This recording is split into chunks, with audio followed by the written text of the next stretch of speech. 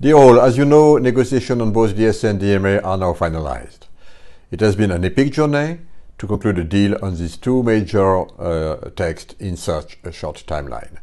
It was both a marathon and a sprint race. This achievement has been made possible thanks to the excellent contribution from many stakeholders, including, of course, civil society. We would like to thank, in particular, European Digital Rights Association for their involvement during the entire process, from the inception until the final adoption. Constructive exchanges with civil society helped us, policymakers, to make legislation for the European general interest. Thank you again very much, and we keep our focus and work now on a swift implementation on both the DSA and the DMA. Thank you very much again.